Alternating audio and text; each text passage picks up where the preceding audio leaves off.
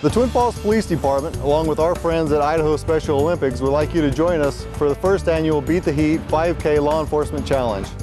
Beat the Heat Law Enforcement Challenge is a 5K run-walk event taking place at the Twin Falls City Park on May 18th at 9 a.m.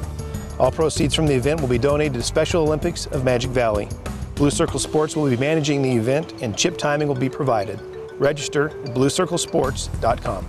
Rochelle and I challenge you to come out on May 18th and beat the heat.